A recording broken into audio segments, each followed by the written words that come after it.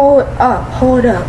Before we start this video, you better smash that like button, subscribe, and put the noti bell on. In the next 5 seconds, or Ronald McDonald will come back to the front doorstep. How would it risk?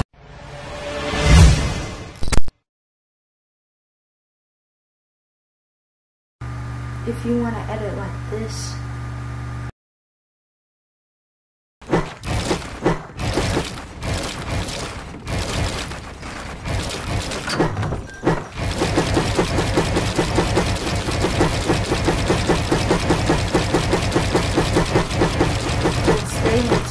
to this video. First thing you need to do is go to the gear and switch to Japan if you just roaming around, but if you just need to do challenges, switch to English.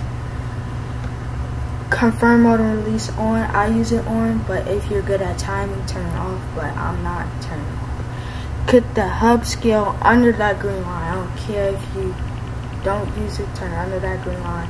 And try not to use all of the HUDs. Try to use some of it.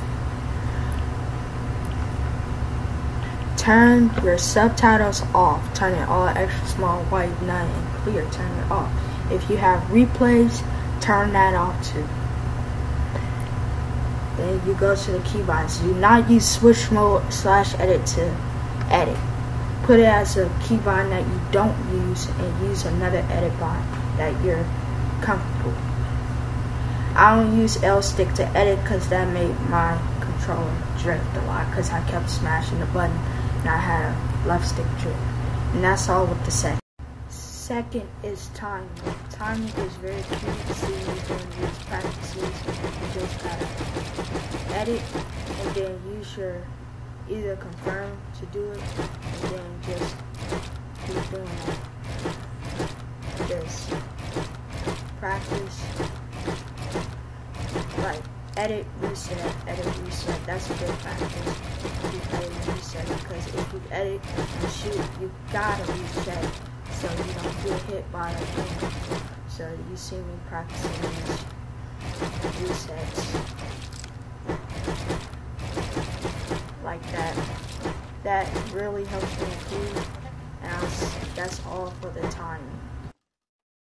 Third in editing faster is crosshair placement.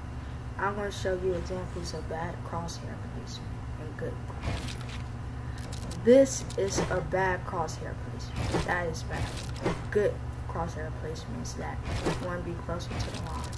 Bad crosshair placement, good crosshair placement. You see those 4 lines? Try to make your stuff closer inside. That's what I use the 4 lines for, to help me get my crosshair placement better. That's a bad crosshair placement, good crosshair placement.